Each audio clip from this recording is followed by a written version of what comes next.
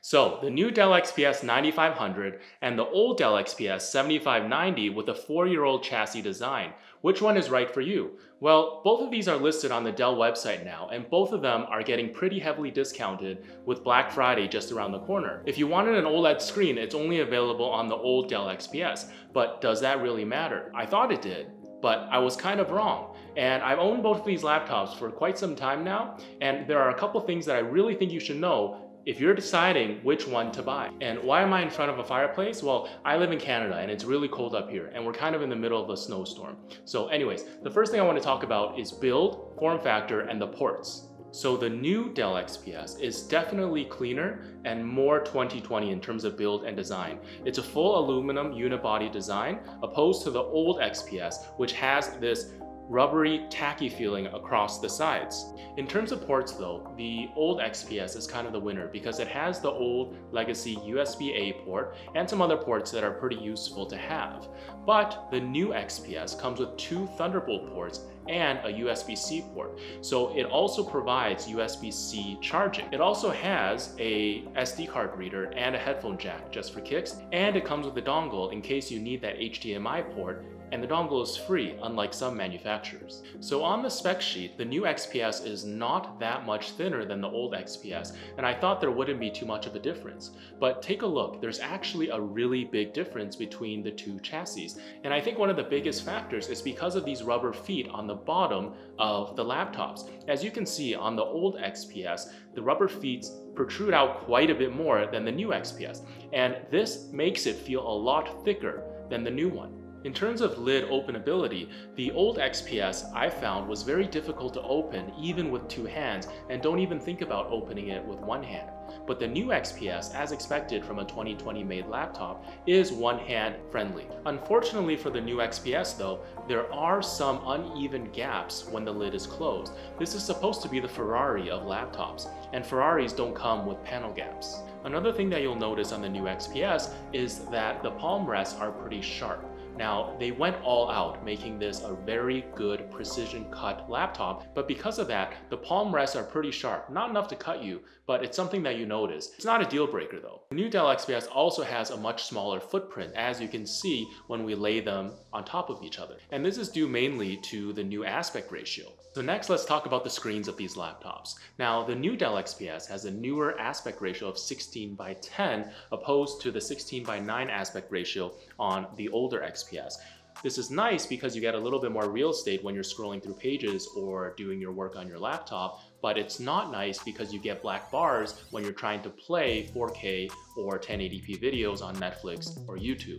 It's not a deal breaker, but it's something that you do notice. Now, the 1920 by 1200 resolution of the new XPS is nice, but it's not as nice as the 4K OLED display on the old XPS that I have here. You do notice a better contrast and obviously deeper blacks and whiter whites on the OLED. And you do notice that because it's a 4K display, that a lot of text and other images appear a lot more clearer on the 4K display. So whereas the OLED display is better overall, I would say, in terms of image quality, it does have its issues. For one, it's a little bit thicker and a little bit heavier than the LCD panel, which isn't a big deal. But what is a big deal is the black banding that occurs in a lot of the movies that I watch. And as you can see here in the movie Papillon, which by the way is an amazing movie, it's on Netflix, go watch it now. In a lot of the darker scenes, a lot of the blacks seem to turn into pixelated blocks. So I did some research about this and I figured out that it's because of the Dell Color Monitor software. So if I go into the Intel display driver, I can reset the color calibrations and then bam, the black banding is gone. But anytime I try to mess with the brightness of the screen, the black banding comes back instantly. And I'd have to go back into the program and reset the color calibration. I think this is something to do with how the Intel display driver and the Dell color calibration software is messing with each other. So I'm sure there's a way to fix this, but I haven't figured it out yet. And it's something that I do notice and it's a little bit annoying. Right, and both of these have fingerprint readers, but the new Dell XPS has Windows Hello facial recognition, and I do think that that's a little bit nicer and a little bit faster because you can open the lid and it'll unlock without you even having to touch the computer. So yes, fingerprint readers is a perfect segue to talking about the keyboards. So the new keyboard is definitely better, hands down. The keys are a little bit wider, a little bit bigger. That means I don't accidentally press the blank space between the keys, and I always used to do that with the old Dell XPS because it has these chiclet style keys that have large gaps between them. Overall, the new keyboard is much more pleasurable to type on. Also, let's talk about the function keys. So the function keys on the old Dell XPS are function keys first, and then the volume adjustments and play pause and brightness adjustments after. So you would have to hold down the FN button if you wanted to adjust the brightness or the sound. But the new Dell XPS and how it should be done is that the function keys are only activated when you hold down the FN. So if you wanted to do F1, F2, F3, you hold down the FN button and then you press F1, F2, F3. But if you wanted to adjust the brightness or if you wanted to adjust the sound or play and pause, then all you have to do is hit that button. So by default, that button controls whatever that image is, and if you wanted to use the F buttons, which nobody really does anymore, you have to hold down the function keys. And yes, both have fingerprint readers, but the new Dell XPS fingerprint reader is integrated into the keyboard, so it looks a little bit more clean than that little round cutout found in the old Dell XPS. They both work really fast though. And just look at that font on the keyboard. You can just tell that the new Dell XPS has a nice modern 2020 font and the old Dell XPS has that outdated kind of 2016 font. So the next thing I want to talk about is the trackpad. Now, both of these trackpads work really well. The new one is just a lot bigger as to keep with 2020 trends than the old one. But as you might have seen or heard in other videos, the new trackpad is prone to this loose wobble that comes straight from the factory. And whereas maybe a lot of people have thought that the Dell quality control and production line has fixed this issue by now, they haven't, because I purchased this late in 2020 and mine has the wobble issue.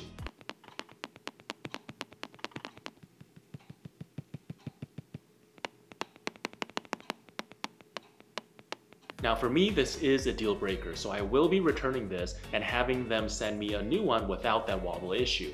But it is worth noting that this particular model that I bought was one of those ready to ship models, which means it was probably produced way back when and just sat in their inventory. So it could have been produced earlier in 2020 for all I know.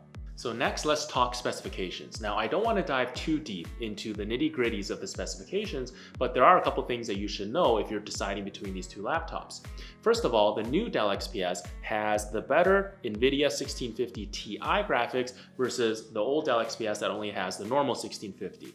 Well, the Ti only gives about an 8% boost in graphics performance, so it's not that big of a deal. The new Dell XPS comes with the 10th generation Intel Core i7s, and the old one comes with the 9th generation. Yes, the 10th generation one is better, but even more notably, look at that Intel sticker. The old one is the Intel sticker that we've seen for many years now, but look at that new Intel sticker. It just looks better.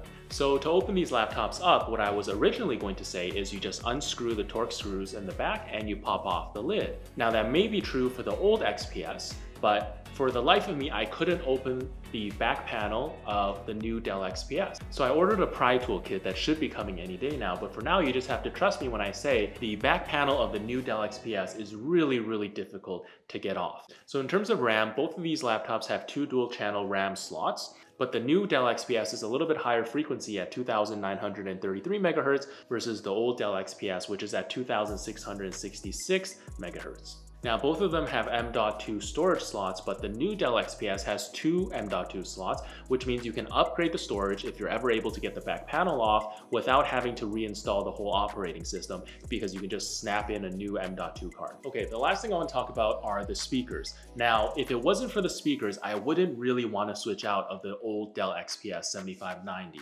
But because the speakers on the old Dell XPS were just so bad, it was a deal breaker for me. It was the one thing that I just could not stand. Everything else about the new Dell XPS I think are nice upgrades, but does it really warrant buying a completely new laptop just because of those features? For me, no. But the speakers on the old Dell XPS are nothing short of just a tin can. I'm pretty sure that my old HP Pavilion from 2009 had better speakers than that. My alarm clock has better speakers than that. If you ever plan to consume any type of media on this laptop, whether it's gaming or video editing or watching videos or something like that, then the old Dell XPS speakers are just horrible. If you're the type that wears headphones all the time when you're using your laptop, then maybe it's fine. The speakers on the new Dell XPS, on the other hand, are amazing. They're not MacBook amazing. If the MacBook Pro 16 speakers were a 10 out of 10, I would give these a 9 out of 10. And I would give the old tin can a 1 out of 10.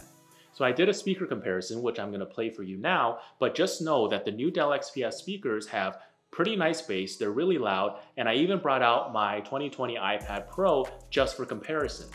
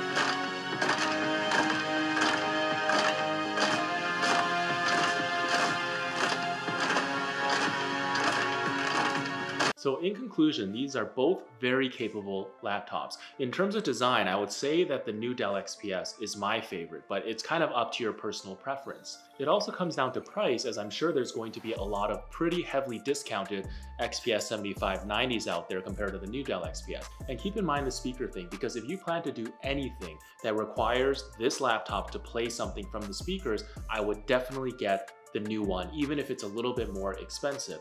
Like I said, if you only do your work with headphones, oh, speaking of headphones, these are the Galaxy Buds Live, and I promised to give these away when I reach 500 subscribers, which we did in another video. So I'm gonna put up the name of the lucky person who won these. If this person doesn't reply to my messages, then I'll pick somebody else. So congratulations. So anyways, I hope you found this video informative, and maybe it'll help your buying decision if you're deciding between these two laptops. If you have any questions about them, because I still have them, you can let me know down in the comment section below. And thank you in advance for hitting that like button, and I'll see you in the next video.